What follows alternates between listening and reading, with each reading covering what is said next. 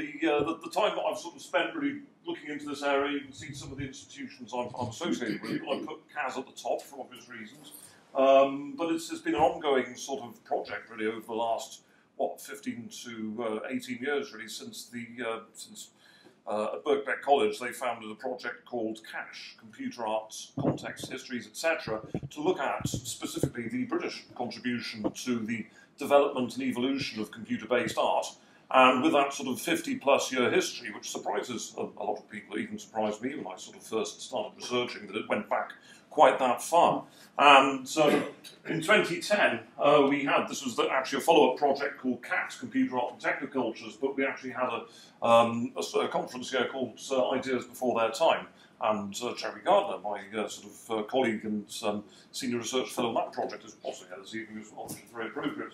Brian Reffin-Smith, a long-time sort of theorist and computer artist himself. You see, he's there as a zombie. He's a great fan of pataphysics, the sort of approach to sort of rather off-the-wall French philosophy that also involves taking sort of brave new angles in various ways. But he made some very interesting comments. And looking at this sort of long history, he said, well, there's a mine, a treasure trove, a hoard, I can't emphasise this too strongly, of art ideas that emerged in the early decades of computer art, I shouldn't say art there, that still have not remotely been explored.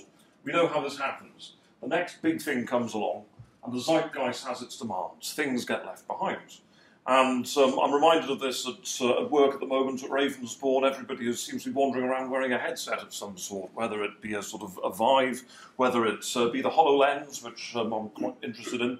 But it's that takes me back to the sort of early to mid-90s when people tend to have much larger headsets that they are wandering around in, or as far as the cable would stretch at least.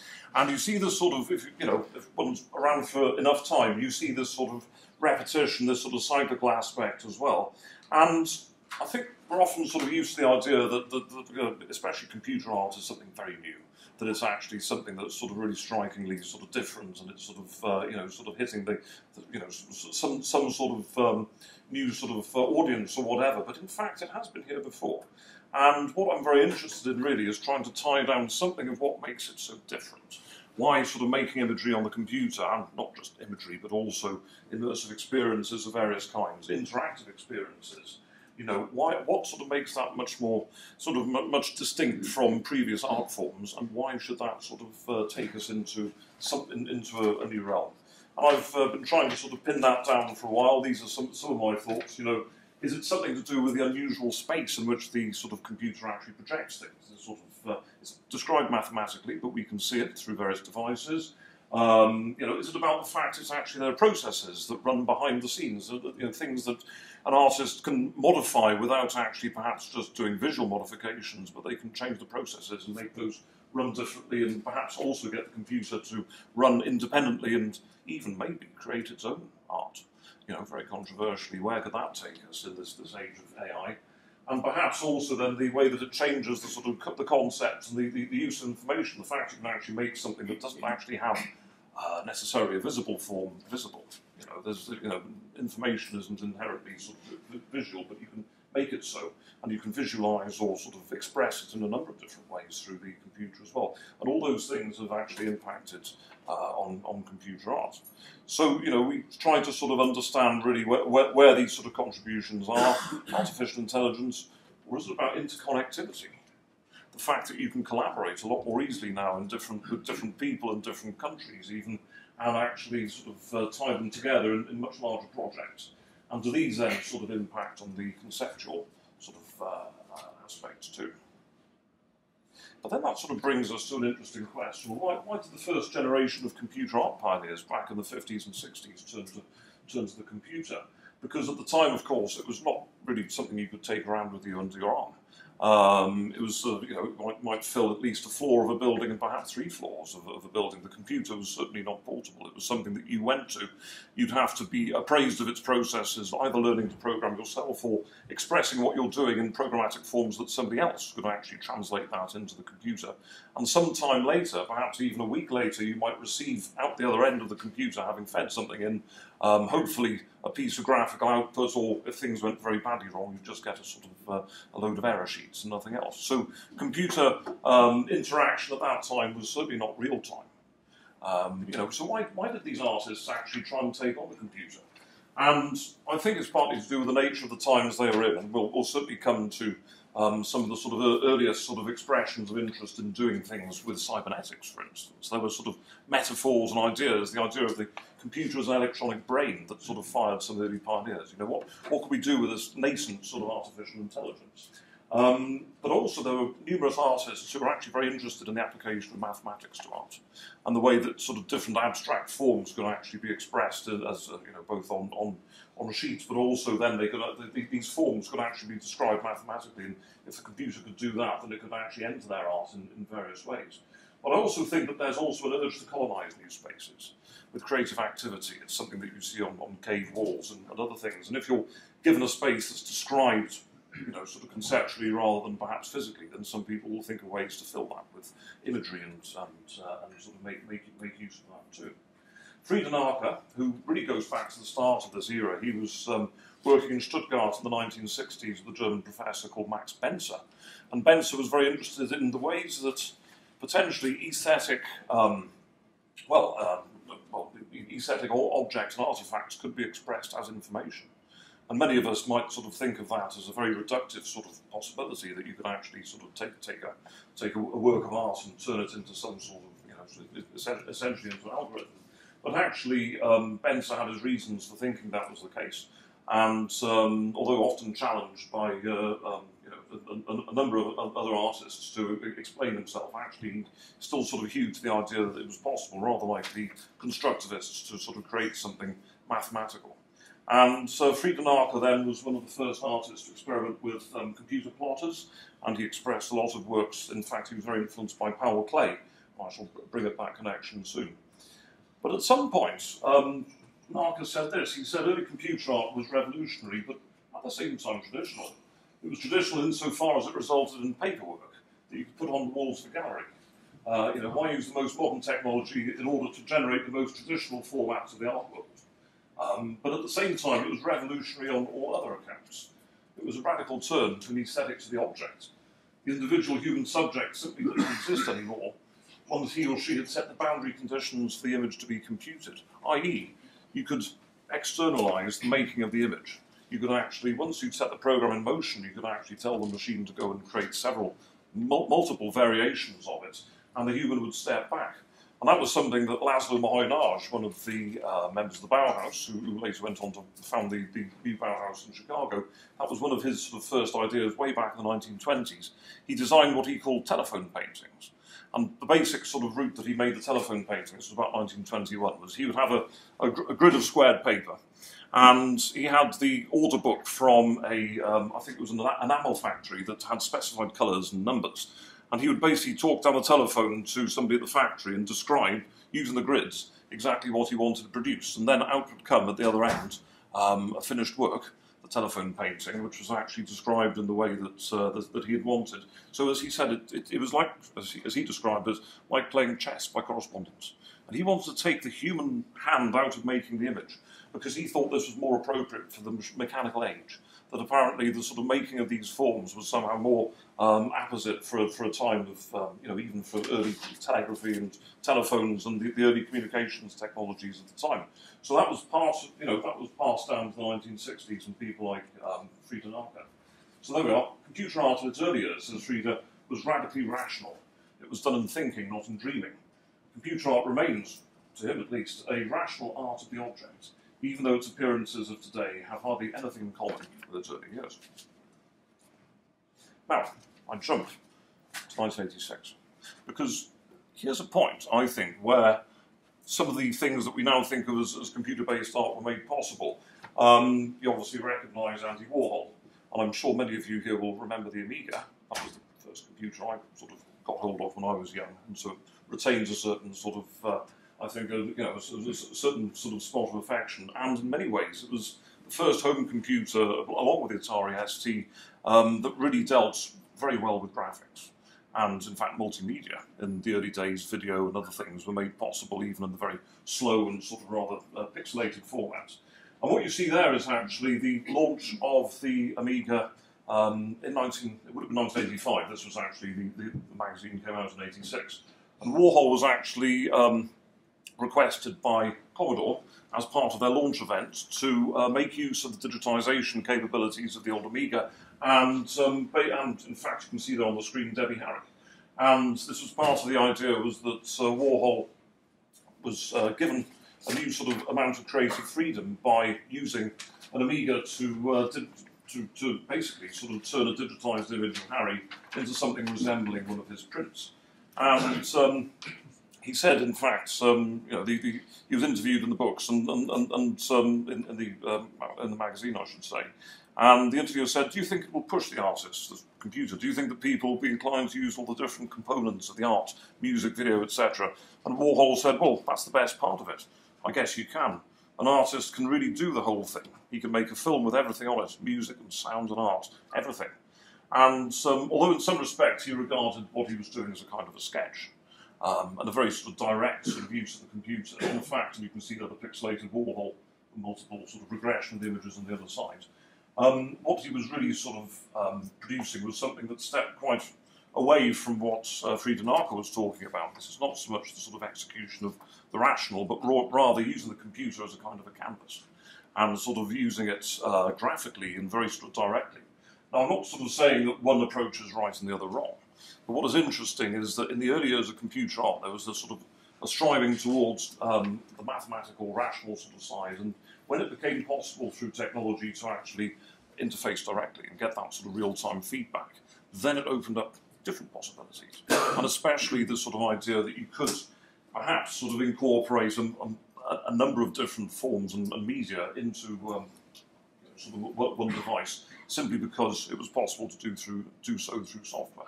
So I think the Warhol moment, although there were people using it in these sort of ways before, this also marked a moment when this sort of technology became much more widely available. And I think particularly that's why I'm not sort of pointing at the Macintosh, I'm not sort of pointing at some of the other things that are happening. I think actually Warhol and the Amiga is a moment, and we should sort of see that as a start of things. I will also mention just briefly part of the interest, and dare I say part of the sort of bugbear of studying old computers is the fact that they were, you know, they lasted for a certain time and then disappeared, and then all these formats and all these unusual old pieces of media and many of the sort of other paraphernalia associated with them sort of die. And you're left actually with a load of, you know, sort of magnetic floppy disks from the mid-80s. You know, what does one do with those sort of things? You're left with obviously lots and lots of punch cards and some perforated tape and magnetic tape from earlier periods as well, all for computer systems that may have lasted no more than a few years before getting replaced. And there's a whole sort of area called media archaeology that is emerging, not solely for the purpose of computer art, you understand, but I mean it's something that's much bigger in terms of reclaiming, you know, for instance, lost NASA tapes of the moon landings and other things that have been dredged up, and they had to, in that case, actually remake a very large and very old video machine to be able to play that. But in this case, Corey Archangel, who's a noted new media artist, he does a lot in terms of hacking games, game cartridges and other things to actually create artworks. But here he actually collaborated with several colleagues to recover the lost sketches of Andy Warhol using an original Amiga, and the Warhol Foundation actually gave over several boxes of discs as well. And it was really actually through seeing the interview with Warhol that actually sort of caused Archangel to think, well, actually, those discs must be somewhere. What did Warhol do with those after his death? He didn't die much longer after that interview, after all. And everyone wondered how much he'd actually ever done on the Amiga. So in fact, Archangel then was able to recover that and find the new sort of media. So this is part of the issue as well, that the object, whatever the art object is in computer art, does it sort of subsist in what some people might print, what others might display on the internet, or what others might store on the removable media, and then what does one do when that media sort of dies, or when at least the format that supports that media dies. So this is part of the sort of interest and curiosity in computer art, and that's why when I was doing a project at Birkbeck and looking into it, I mean, ironically, the things that we found easiest to curate, and the V&A, when they started their archive of computer-based art, they found easiest to take over, were, of course, the paper prints. The very things that Frieda Narker said were actually very conservative in this sort of form turned out to be the things that were much the easiest to preserve. And in fact, they've given us a route back into then sort of having a reason to look at some of the old media as well. And then now we have a sort of a way to sort of understand perhaps how that was used. But it's interesting that the things that are sort of most dynamic are also the things that are most easily lost. And then we find also that other contemporary artists are actually using the computer in interesting ways, but they don't sort of necessarily say that it's computer-based work. Since 2005, Gilbert and George, for instance, have been using computers to composite the large prints that they produce. And in fact, back in 2005, they did these ginkgo pictures for the Venice Biennale. And they deliberately moved away from doing anything with darkroom. With darkroom technologies, they've used those since the early 1970s. But at that point in 2005, they made a distinct break with their old film-based technology. Possibly it was for practical and sort of fairly pragmatic reasons, because to be honest, the number of labs that can develop film is sort of declining by the year. And they were looking also, I think, at the quality and type of images that one could create with that sort of digital format. And yet we don't sort of think of them as digital artists per se. And also, I mean, David Hockney, I think, has been responsible for a lot of interest in the digital format. I mean, you know, he was sketching in his iPad, the arrival of Spring in Woldgate, and of course he did in fact have a show where he mostly displayed the works that he'd been doing with the iPad as well. But what's interesting, I think, with Hockney is that you've got an artist there who's been using, throughout his career, a whole range of different technologies. He was one of the first to use colour photocopying. He made a lot of use of Polaroids. He went back to look at the techniques, as he said, the secrets of the old masters. He went back to analyse what the Renaissance and other artists may have been using in terms of optical devices, especially you know, some of the uses of the camera obscura and the camera lucida. So in fact, Hockney's been very much immersed in the world of technology as well. But it's interesting to see him now adapting to new things and also then sort of moving into this format. But it's quite a late move in many ways for him. You know, something that he's doing right at the you know, sort of the last moment, as it were. So I said that there was people who sort of prefigure the digital. Carl Clay, as I mentioned, the Pedagogical Sketchbook, which is a collection of evolutions of the line and the way that one might sort of draw the, you know, sort of evolve lines. That was very influential on quite a number of artists after the Second World War. And Laszlo Moholy-Nagy, as I said, was somebody who prefigured the use of communications media in art in an interesting sort of way, and also considered what it meant to actually create art in the age of the machine, and to sort of, as it were, outsource some aspects of the art sort of making process. He also made photographs, basically just by exposing objects on film and other things. He was basically sort of interested in the effects that one could get through mechanical means. And you know, how one can understand the sort of nature of technique and technology. John Whitney Sr. Evolved his own type of computer, in fact an analog computer that was built from a gun-aiming mechanical computer used on a battleship. And shortly after the Second World War, Whitney and his brother James realised that if one took the mechanism that was intended really for calculating, as shells came flying through, you could actually calculate their trajectory and get the guns to sort of aim and, in fact, sorry, aircraft rather than shells. You could then get the gun to predict where the aircraft would be so that its shells would hit it at the right sort of point. He realised that the precision calculating device, which was entirely mechanical in that, could be used instead to move cameras around. And that if you had a static piece of artwork, you could actually turn a camera around in its X and Y axes in particular sort of paths and ways, and actually then create an animation from it.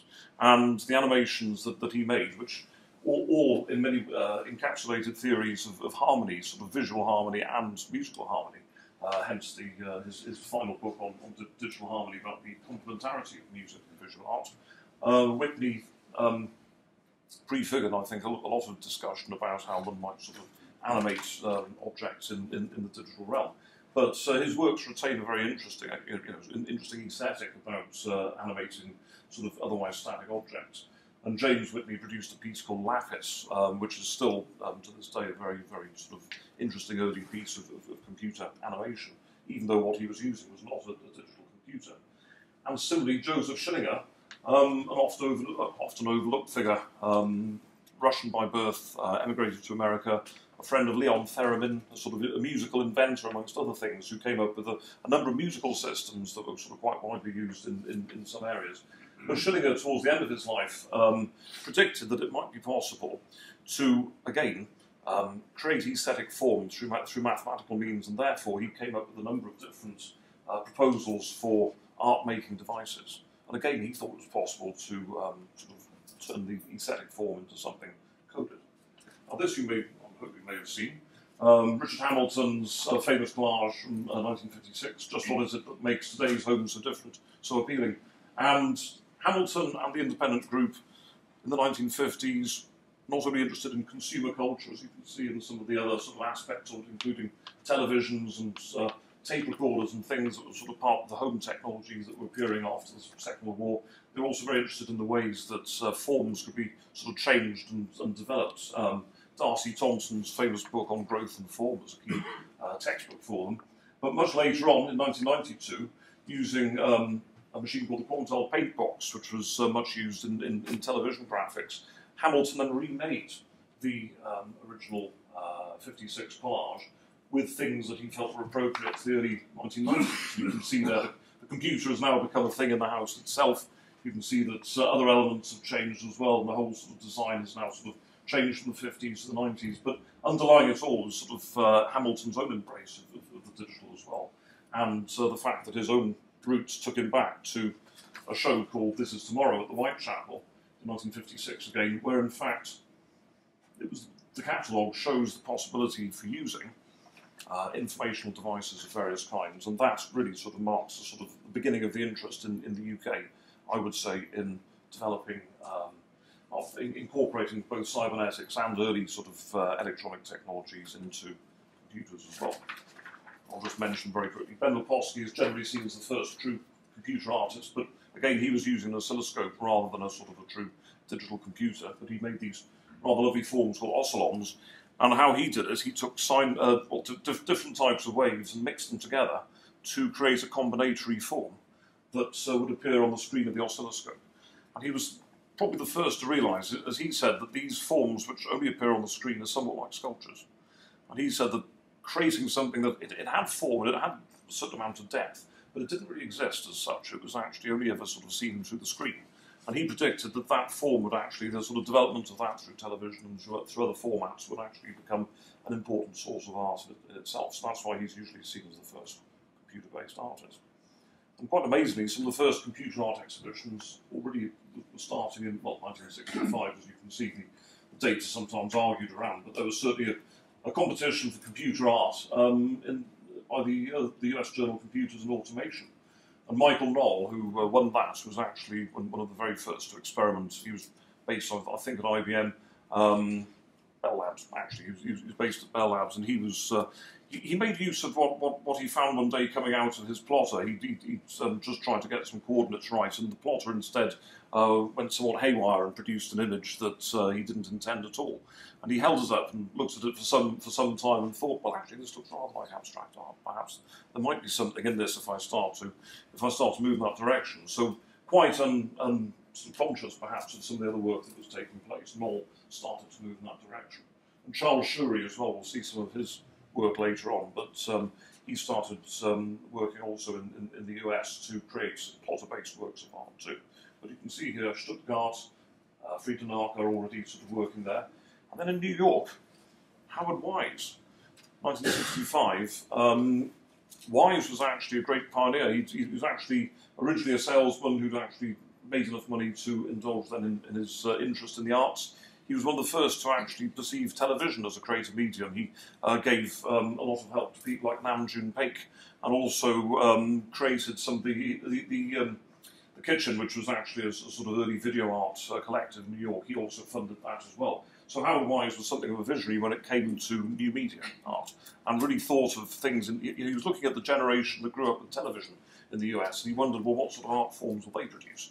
And so people like Les Levine and others who were early TV artists, and Thomas Tadlock, he sort of gave them space and sort of enabled them to find that sort of new métier. But he did try also with computer art just at this point, and he said that unfortunately he didn't sell any of the pieces that he sort of put on his walls, but they would have been pieces not dissimilar to the ones that Friedman Narker was making, so perhaps at that time the aesthetic hadn't really taken off. But strange enough, in Zagreb, New Tendencies, which was actually an outgrowth of an existing, well in fact, a bit international was later, but New Tendencies had started in the early 1960s, and they're in Yugoslavia, between the sort of Eastern Bloc and the Western Bloc in Tito's Yugoslavia. There was a great deal of interest in resurrecting some of the ideas of constructivism, but also bringing in some new ideas about the nature of rationality in art. And a series of conferences held throughout the 1960s gradually moved towards an interest in the computer. And again, they sort of brought in many of the sort of computer artists of the time. So these places basically gave a sort of a forum for some of that work. And this is what was recreated in 2008 and 9. You can see there these sort of pixelated works. At the back there's a light-based interactive piece by a guy called Vladimir Banarcic. And all of these things really sort of show the direction of interest and thought at the time certainly in Eastern Europe, but also then connecting up with some of these works in the West. So we jumped slightly.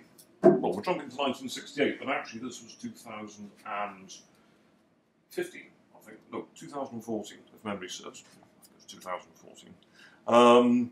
But so we see there the then director of the Institute for Contemporary Arts, just up the road at the Mall, Gregor Muir, with Jascha Reichart.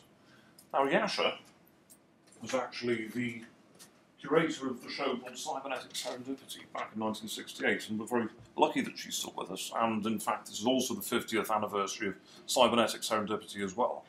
And with such a sort of welter of interest in computer-based and robotic and cybernetic things happening during the 1960s, Jascha, who'd been also, although sort of working in the UK, had been to the United States. She'd seen the work of a group called Experiments in Art and Technology, Robert Rauschenberg and Billy Kluver and others. And she had the idea, well, what if one had a sort of a large gathering of all the artists and scientists and engineers who are working in this area, and what if you didn't draw a distinction between who was an artist and who wasn't? You actually allowed everybody to exhibit in some form or other and try and get some sponsorship from a major corporation. They eventually got IBM on board, and with sufficient funding, see if we're able to sort of look at these emerging forms and understand them better. And that's what became Cybernetic Serendipity in 1968. This is just an early invitation. That image is quite important. It's actually the first time that the word computer graphics was used. It was an engineer at Boeing, whose name has actually flown out of my head at this very minute, so I'm sure you can find out later. But he coined the term computer graphics for basically what he was doing were three-dimensional renditions of the human form for a cockpit. They were simulating a cockpit, even back in 1961. I think it was Edward Zajac. And they were creating these forms. But later on, obviously, only a few years later, they're then sort of included as part of an art show. There's a certain aesthetic to these sort of early simulations of the human form, which is very interesting. And you probably can't see it from the back, so I'll just read out. This was what Jascha Reichart was thinking when she set up the idea of cybernetic serendipity. And she said, cybernetic serendipity deals with possibilities rather than achievements, and in this sense, it is prematurely optimistic. There are no heroic claims to be made because computers have so far neither revolutionised music, nor art, nor poetry in the same way that they have revolutionised science. She says then that there are two main points which make this exhibition unusual in the context in which art exhibitions you normally see. The first is that no visitor to the exhibition will know whether he's looking at something made by an artist, engineer, a mathematician, or an architect, nor is it particularly important to know the background of the makers of various robots and machines and graphics. The other point is more significant. New media, such as plastics, or new systems such as visual music notation and concrete poetry, inevitably alter the shape of art, the characteristics of music and the content of poetry. The new media and new systems are taken up by those creative people whom we identify as painters, filmmakers, composers and poets. It is very rare, however, that new media and new systems should bring in their wake new people to become involved in creative activity, be it composing, music, drawing, or constructing or writing. This has happened with the advent of computers. The engineers for whom the graphic plotter, driven by a computer, represented nothing more than a means of solving certain problems visually, have become so fascinated with the possibilities of this process that they have started making drawings which bear no practical application whatsoever, and for which the only real motive is the desire to explore and the pleasure of seeing a drawing materialised. Thus people who would never have put pencil to paper or brush to canvas have started to make images, both still and animated, which approximate to what we call art and put in public galleries. Now, rather controversial, as you might imagine, certainly at the time and since. But there's, I think a kernel of truth to this nonetheless, that there is a possibility that the computer can sort of bring more people in and sort of enable us, or perhaps a wider sort of sense of artistic creativity. And yet, one should never sort of overlook the need to actually bring to it an aesthetic sensibility as well. So this perhaps was the sort of crux and the problem of cybernetic serendipity, was that on the one hand, the net was sort of cast much more widely.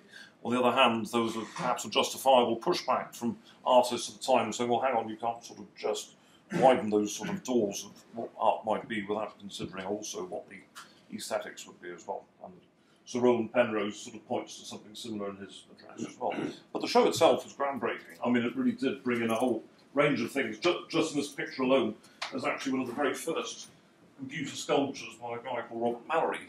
He was making layered computer-milled pieces back in the mid-1960s. It was called Quad 2.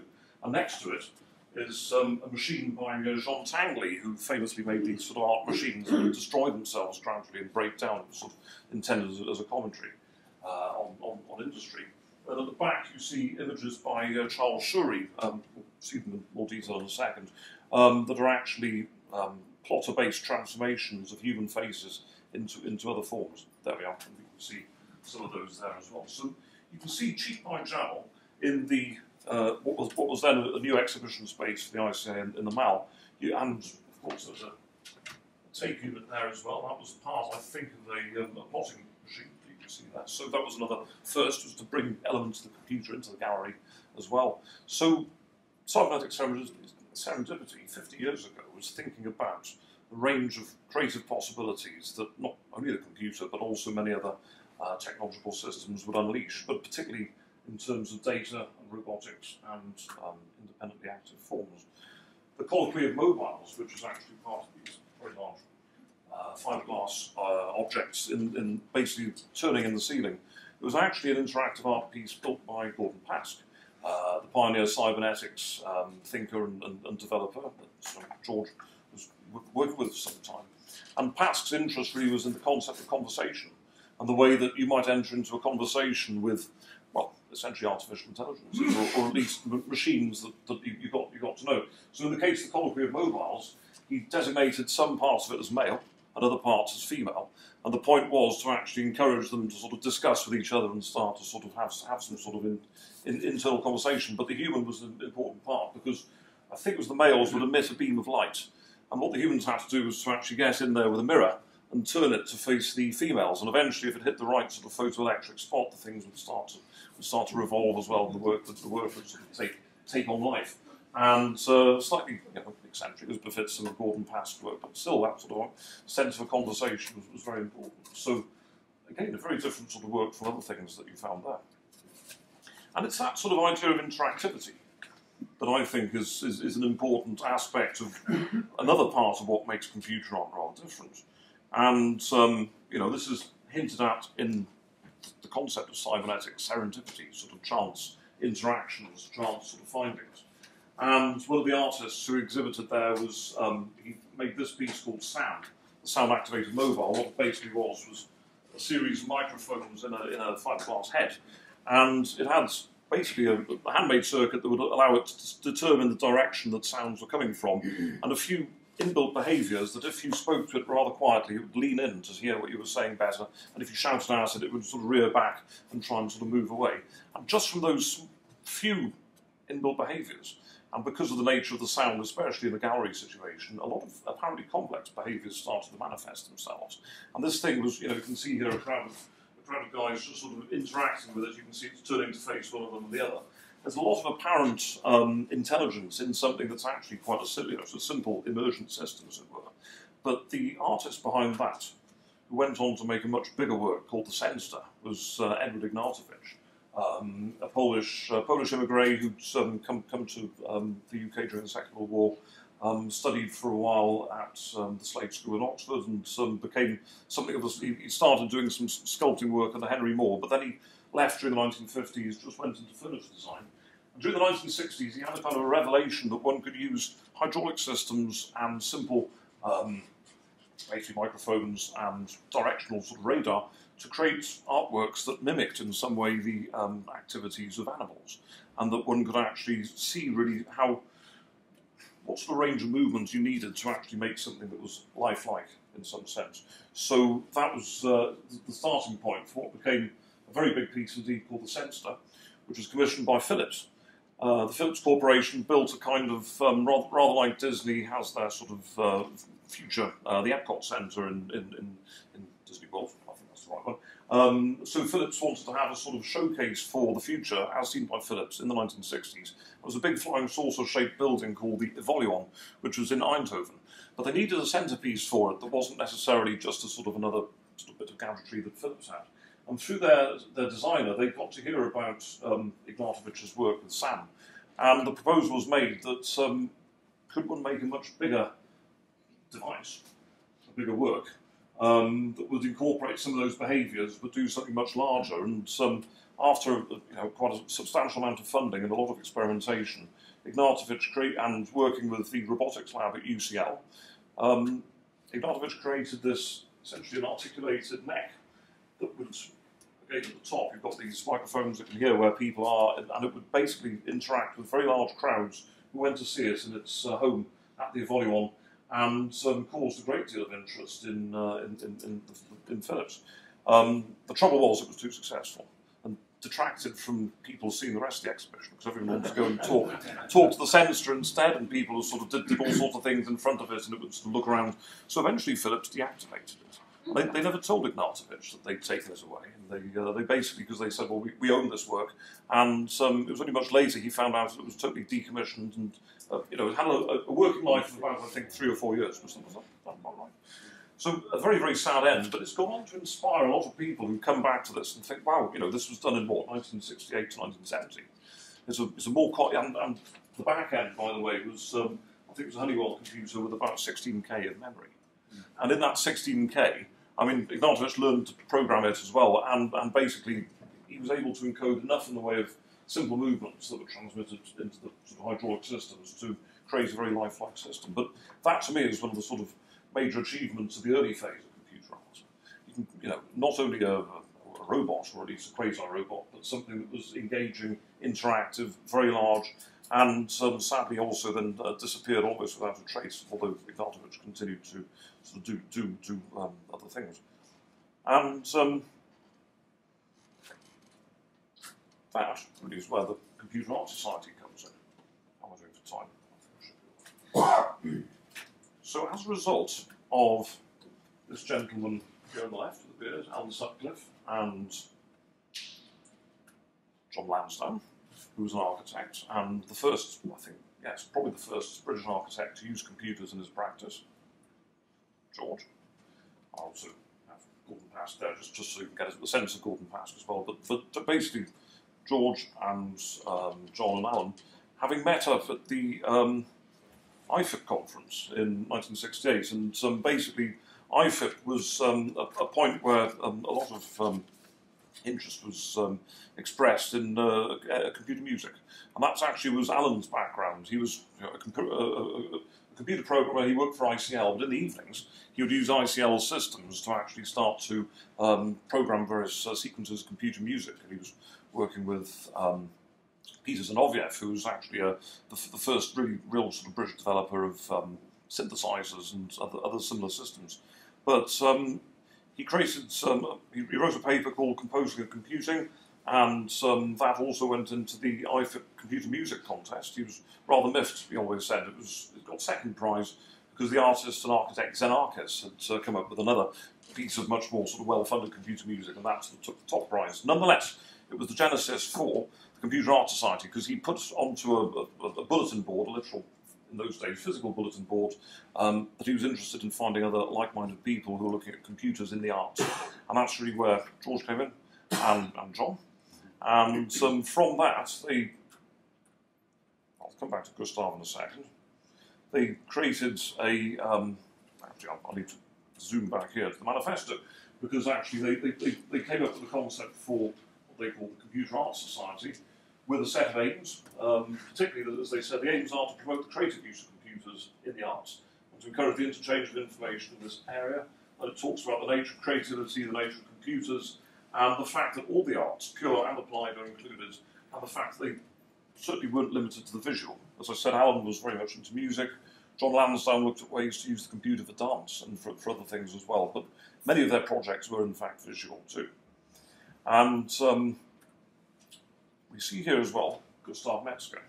I'll tell you about him in a second. So Gustav was also rather important and influential in the sense that he became the editor for a magazine called Page. And that was the journal the Computer Arts Society came up with. But before that, before Page, they actually had an art show called Event 1 at the Royal College of Art. The first time, in fact, that computers have been used in the RCA, which rather interestingly prefigured what George would later do in terms of setting up the design department, the sort of computer-based design department at the RCA as well. But Event 1 was an opportunity for a number of artists to collaborate and contribute designs to, and in several cases, working artworks as well. Just see some of those in the background, some interactive light pieces and other similar works. And Metzger had already been interested in the use of the computer. He was actually very much a critic of what he saw as a society that was moving towards nuclear war. He said in 1968, he said, computers are becoming the most totalitarian tools ever used on society. But that actually underscored the reasons why he wanted to engage with them. He said, rather than sort of simply ignore their existence, rather one should actually grapple with them and understand them better.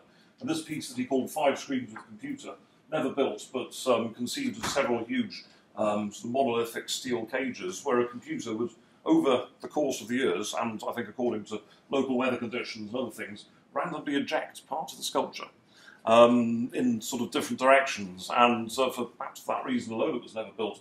But the point is, it would be a sort of a work that stood to represent the gradual sort of decay and collapse of this sort of very computational, automated society. But his contributions to Page were especially apt. He was very, very incisive and interesting.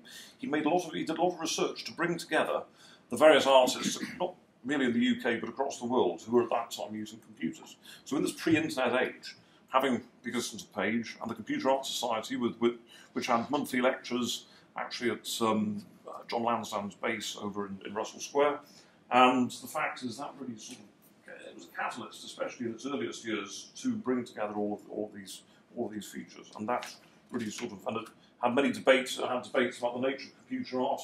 Frieden Arker there saying there should be no computer art. John Lansdowne saying, well, it's far too early to sort of try and cut this off at this point. Like, I want to investigate more and better. And perhaps their sort of signal achievement, I would say, for these early years was at first at Computer 70, which was an exhibition, I think, at Brunel University. Was it? Computer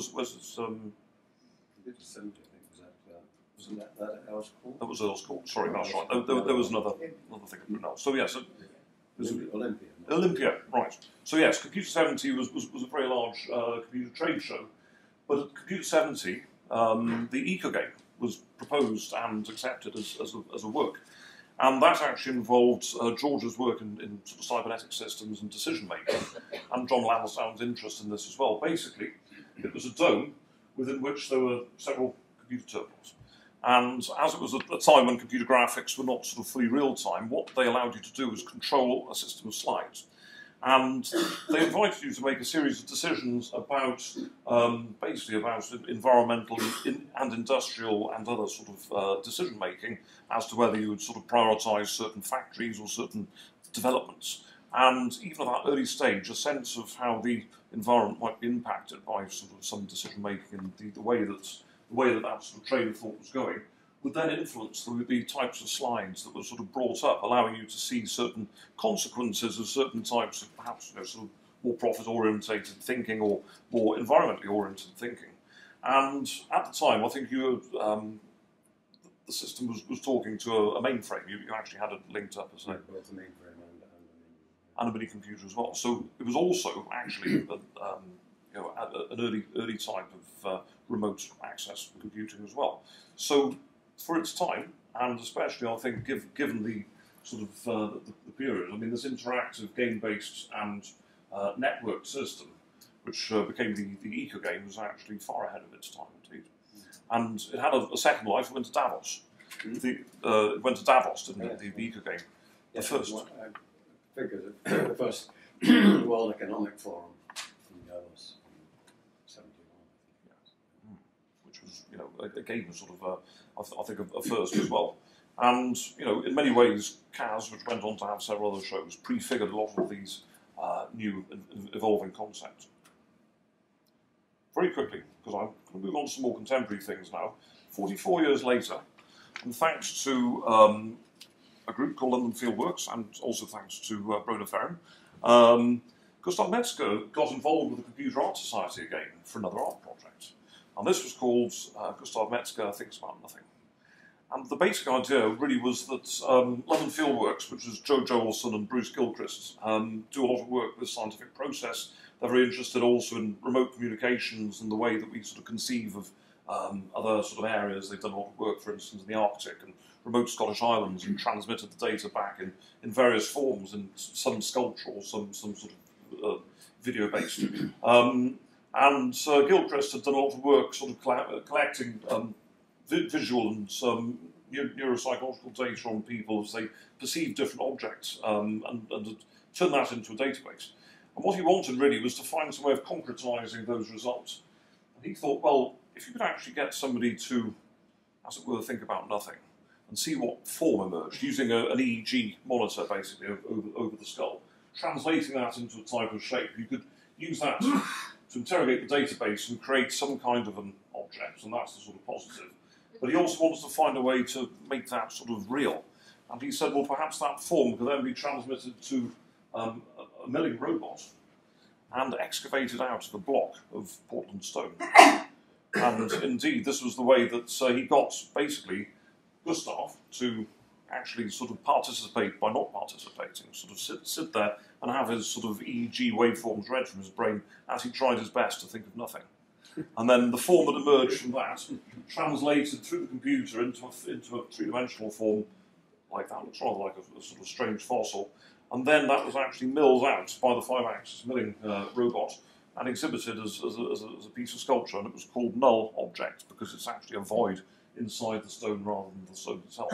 And to me, this shows some of the, you know, it's a very perhaps convoluted process, but it says something about the sort of emergence of unusual new forms that are both entirely sort of intangible, but can actually manifest themselves in a physical way as well.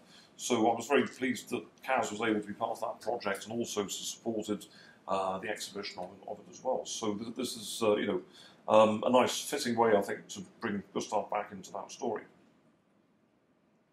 And then the V&A have been very useful. Because there's this whole issue about, you know, what do you do with these collections, and also is there this sort of canon? Is there an idea that there's a sort of an ongoing stream of computer art that you can identify as a particular history that emerges?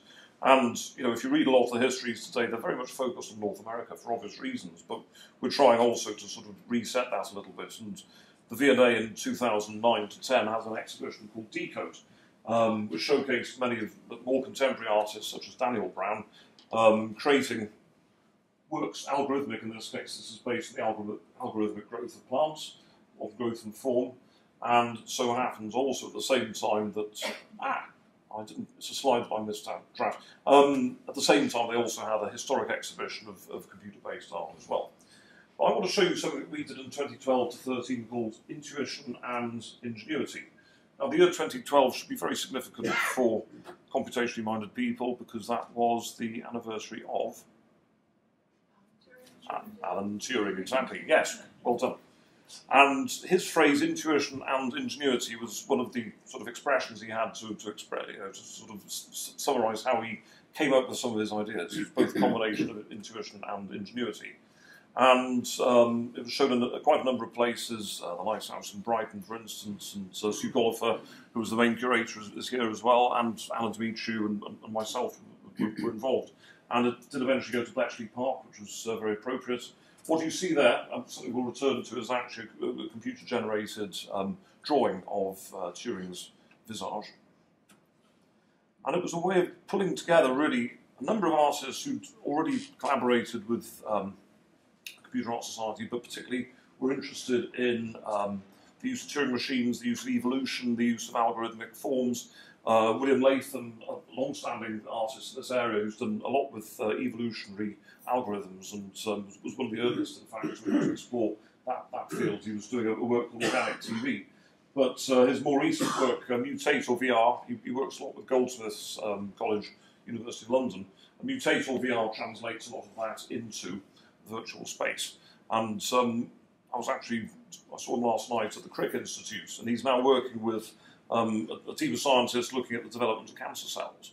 And he's actually tuned or changed the forms of Mutate or VR to look at to actually visualise the growth of cancerous cells, and also to guide you through a sort of interactive journey, trying to sort of expose them using light and sort of see them in their sort of natural form, visualised form, I would say.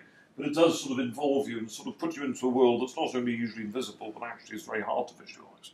And that's one of the strengths, I think, of this form, is that you can actually sort of turn not only the invisible visible, but also expose growth and change in a way that perhaps sort of older art forms find more difficult, and it bridges a number of areas as well. So Latham's organic TV is very interesting. Similar sort of vein, Boredom Research created a piece called Fragments of Lost Flight. In this case, sort of building wing fragments using basically a basic Turing machine, and that sort of developed sort of you can see there's an overall shape to it, but each individual form, it's actually more easily seen here, springs up and develops and then dies off gradually, so that you get this sort of wing-like form, but also individual feathers changing and developing. So Boredom Research, that's Vicky Ivey and Paul Smith, who are based in Southampton. And they show also the possibilities for collaboration. There's a lot of collaborative teams working as sort of computer artists as well as individuals. And I think it's interesting that they bring their sort of varied expertise in that sort of way. Paul Brown, actually a former chair of the Computer Art Society himself, but also very much interested in morphogenesis and the change of forms, cellular forms especially. And he's done a lot with tiling and symmetry, but also he's interested in the game of life, in Conway's mathematical game of life. So he's been using that as a basis for creating evolutionary forms of a very different kind to Latham's, but you can see there, sort of resulting in sort of a much more abstract development. As he said, it's the way that, for instance, tiger stripes, leopard spots, other sort of forms in terms of natural camouflage can appear as well. And then Ernest Edmonds, who's been working on interactive systems really since the 1960s, does works that actually respond to each other. They're actually quite sort of slow pieces of interactivity, but they're placed in different areas where they can not only respond to people around them, gradually changing form and shape, but also can sort of talk to each other in remote locations. And since he moves a lot between Australia and the UK, therefore he often does those sort of remote things with them. And it takes, in this case, takes data from a camera and continuously calculates the amount of activity seen, and this steadily modifies the rules of the piece, changing the form. So it's a representation, he says, of computed life, moving and changing its own accord. And finally, in this sort of selection, I mentioned Patrick Tressé. You saw the portrait of Turing. Well, Tressé has developed a system called Paul that is actually a somewhat intelligent artist, to the extent that it encodes the movements and some of the aesthetic choices that Tressé makes when he himself was still making art. Because interestingly, Tressé, he's had a career both as an artist and also a computer programmer, but he suffered greatly from, I think it was bipolar disorder, and at one stage was taking drugs, obviously, to help suppress some of the sort of the effects of this. And he said, well, although that levelled me out in terms of my own, in terms of my own sort of psyche, unfortunately, it more or less destroyed my ability to create as well. So what he wanted to develop instead was what he called a prosthesis for creativity, and externalise some of the processes that he was originally using for his art. And the result, after quite a lot of research and his PhD, was this system called Paul, which in effect uses this is the simpler and earlier form of Paul, uses a webcam to capture the image of the sitter, and then an articulated arm I think it's using it's probably using Arduino, but it's basically sort of they're small interconnected blocks that can sort of manoeuvre, basically sort of take the commands and manoeuvre the pen around the page, and they form really impressions based on his own sort of choices, but also the machine's own understanding of the human face. And it has a continuous line, so it sort of picks up sort of, and you know, it doesn't have any sort of sense of, how should I say, of it's not able to change the mark, as it were, but rather builds up marks through one continuous line changing. It actually has an interesting character of itself. But by far the most, sort of curious part of the piece is the number of people who come just to watch the process. That seeing this arm moving of its own accord and able to capture the face and doing something that you might associate with a human artist actually has a great sort of fascination for people, and that some of his more recent works involve multiple iterations of Paul all working together. And the one I saw most recently was set up rather like a classroom, and there was a projection on the wall, just sort of 3 simple marks. And most of the machines were set to sort of copy that, but every so often one would depart from that and sort of decide not to draw that and draw something else, sort of changing the development of the piece. Just going to bring us more closely up to date. Electronic Superhighway at the Whitechapel, 2016, some quite, 60 years after This Is Tomorrow. It was actually Omar Khalif was the curator here. And he looked at the development of new media art, perhaps a sort of more general area than sort of just computer-based art. But what he did was actually take you back through time, sort of starting off with the most recent new media works and taking you back to the sort of origins of it. And the show was quite well received. Interesting to see major galleries starting to take on now some sort of understanding of what digital art involves. And I think this shows that it is gradually and in some sort of quarters beginning to break out perhaps into a more mainstream form. The existence of places like the ZKM, the Zentrum for Kunstmedia, or Media and Technology in Karlsruhe, a key centre actually for a lot of very influential new media artists, especially the works of Geoffrey Shaw, of Eliasson, of course, and others. But having these centres, I think, it's also an archival centre as well as a place where a lot of the early works of video art and new media art are sort of preserved and kept working. So the ZKM has a multiple function and shows that these works are sort of making their way into the wider world. And Ars Electronica, which is in Linz, in Austria. The festival actually started as a festival of video art in 1979, but has since acquired a building. It's sort of developed into an actual research centre. It's now sort of got much more of a sort of solid presence as well as a festival. And that is a place where, if you look through the archives, you'll see the evolution of the more recent digital aesthetic. You'll see through the prizes that they award, there's the Prix Ars Electronica and others, and through that you will see what was considered to be at the cutting edge of digital art all the way really through the last 40 years or so. And an organisation that I'm involved with a lot, and I like being part of the Lumen Prize, I'm formerly a director and I'm still sort of involved. We sort of change that every so often, but I'm also involved as a judge as well. The Lumen Prize, which was founded by Carla Rappaport, who's an American journalist based actually in Wales, that's where I come from. But Carla was very intrigued by the exhibition that David Hockley did of iPad works, and thought she came from very much a non-arts world background, but she thought, well, there must be a lot of interesting computer-based artwork out there that isn't sort of getting the exposure that it deserves. Is there some way to sort of bring that to the fore?